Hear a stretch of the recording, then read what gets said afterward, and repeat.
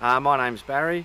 I install granulated Rockwool into walls and I work for Enviroflex out of Ferntree Gully.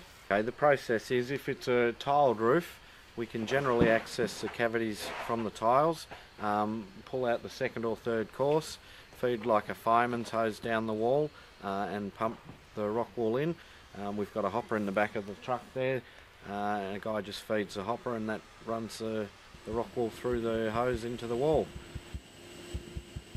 Underneath the windows there we need to drill holes through the brickwork, which we just fill up with mortar when we're finished.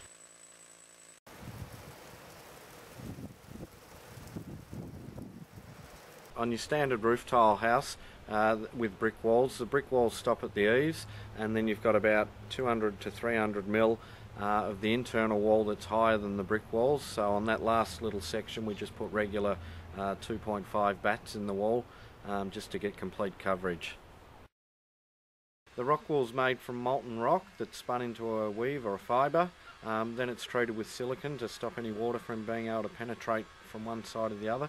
The reason we have to use Rockwool is a standard brick wall, the mortar can leach water through from one side to the other, and the Rockwool then won't allow the water to travel through from the inside of the brick wall to your plaster, because eventually that would rot your plaster out.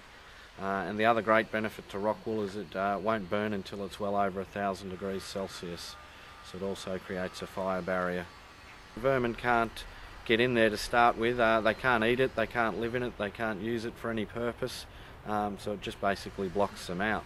The most obvious reason is to make the house more comfortable. It'll help keep it warmer in the winter and cooler in the summer.